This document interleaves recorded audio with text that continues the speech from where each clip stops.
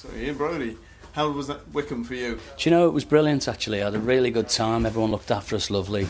Thought the audience were great and thoroughly enjoyed it. Fantastic. It was a fantastic atmosphere, wasn't it? It was really great, yeah. Everyone seemed to be having a good time. And when you're on stage, that makes you, it just kicks you off really, and you really enjoy it and you play better.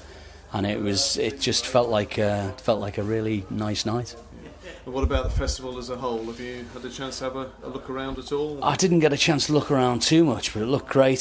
This area feels really nice as well. Feels like a bit of a pocket of good weather as well, doesn't it? Is this get loads of good weather in this particular bit or something? You tried telling that to the people yesterday afternoon. Or was it pouring yesterday? Absolutely. We bring the sun with us. But it's been a beautiful day today. So okay, great. How do you go about choosing your set list for a festival as opposed to like an ordinary concert?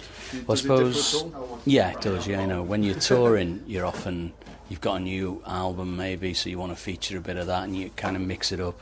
I think for a festival, you want to play most of the songs that everyone knows, because I think that's what a festival is. It's almost like roll out the big party, hits. Yeah. It comes hit after hit after hit.